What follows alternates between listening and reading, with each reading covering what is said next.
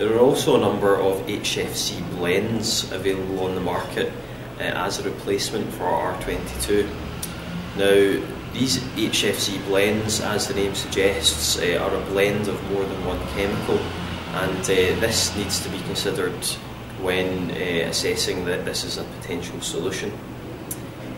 The biggest consideration when using a blend is that the separate components in the system can lead to some changes in performance in the refrigeration system, particularly when looking at the performance of the evaporator, where the different components of the blend can evaporate at different temperatures, and this can lead to what's known as refrigerant glide, and this can have a detrimental effect on the performance of the system.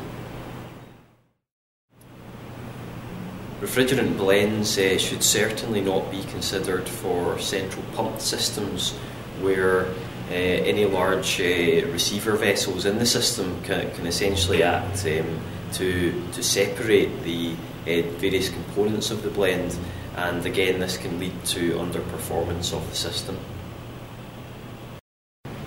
The final consideration when looking at refrigerant blends is oil compatibility. Many of the blends would require that an existing system is completely flushed of any old oil and replaced with a new type of oil. Now, that's something that is both costly and time consuming, so it may be that process is something which would lead to it becoming uneconomical when looking at replacement refrigerant.